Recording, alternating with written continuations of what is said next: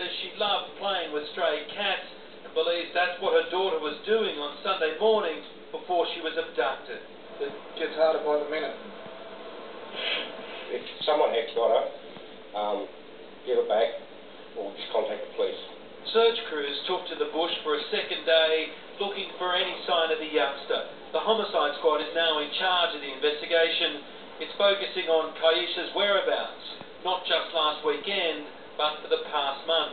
She hasn't been at school, and apart from her parents, no one has seen her since her mother gave birth to her baby brother 3.5 weeks ago. We need to find from around about the 7th of July onwards to try and find out when she's been seen. Has she come in contact with anybody that's caused this to happen?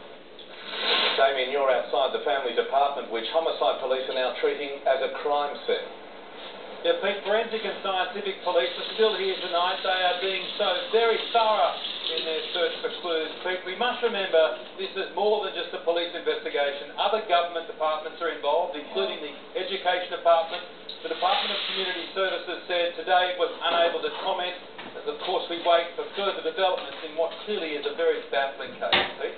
All right, Damien, thank you.